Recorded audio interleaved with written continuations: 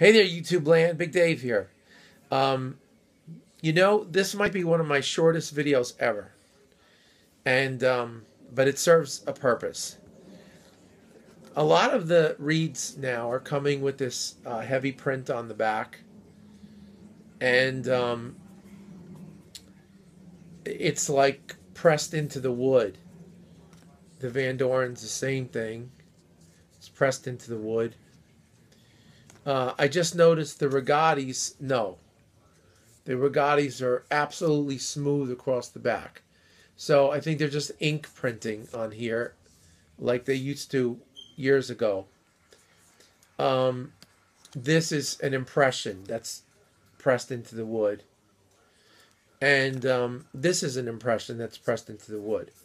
Now, the problem with this is that when you're getting the new reeds out of the package, that sometimes there's some raising above the reed line. So then what happens is you take your mouthpiece, and if you have a good mouthpiece with a very flat table like this one is, that when you put the reed on, well, it's not flat because it's sitting on those letters. If you get a manufactured piece like this Van Doren, which is still a very good mouthpiece, this is not going to be, in general, exactly the same kind of flatness like a handmade piece. The flatness of a handmade piece is, depending on who makes it, of course,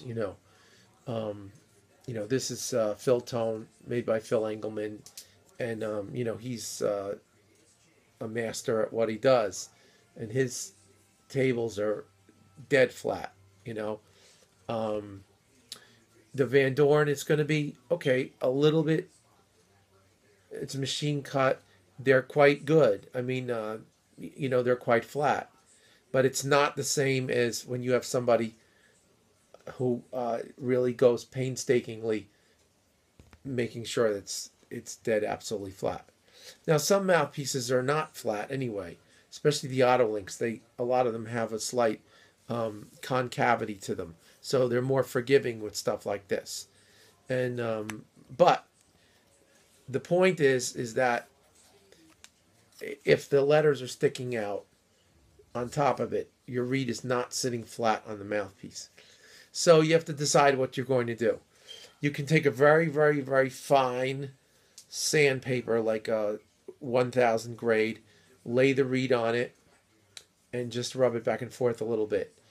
Some people use like a Reed Geek type thing, and they scrape over it. Me, personally, I use a flat blade from a knife. Now, the problem with the knife is, there's many places you can't bring the knife.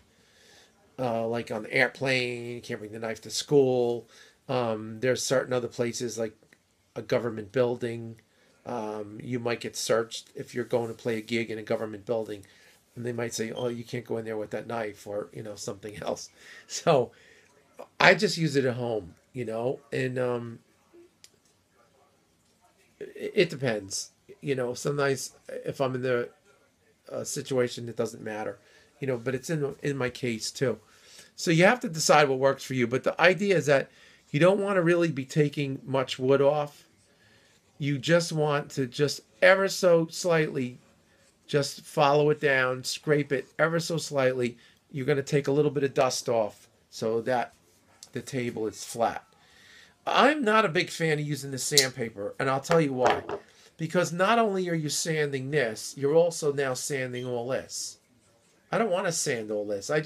All I want to do is just take these letters down so that they're flat, The Reed Geek. I don't own one. I know, but or something like that. That's in it. Now, Joe Allard, years ago,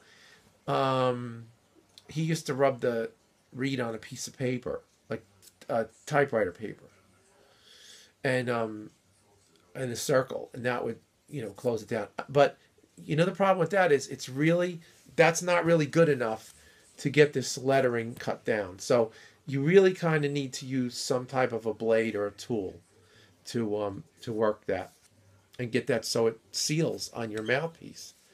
You know, like here I have it on my mouthpiece. I didn't wet this, by the way. This is dry, but okay. So this one really is not even sealing. Nothing. Let's do this one. I got to go check that read out some more. There you go. This one seals good. And this one doesn't seal at all. You know? I don't know about this one. That's what I'm saying. I'm not really wetting these too much either. These are kind of dry, but... Oh, that has pretty good suction to it. This one. And the Rigatti. Well, I want to try the Rigatti. I use it on this mouthpiece. So this Rigatti is very slightly heavier than the other Reeds.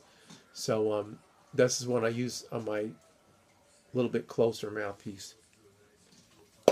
Yeah, this has good suction. So I have one Reed that does not have good suction, and I'll have to spend a little time figuring. It's probably due to the lettering. It's not, but I don't want to do it here on the video because I really want to just check it out carefully and make sure. But I'm sure that's what it is. It's the lettering is raised, and until I get over this lettering, it's not going to seal. Okay, so anyway, that was my topic for today. Talk about these reeds and getting them to close on your mouthpiece and all that kind of stuff, and the lettering, and using some kind of something to, help you out with that. All right, have a good Sunday, and we'll talk.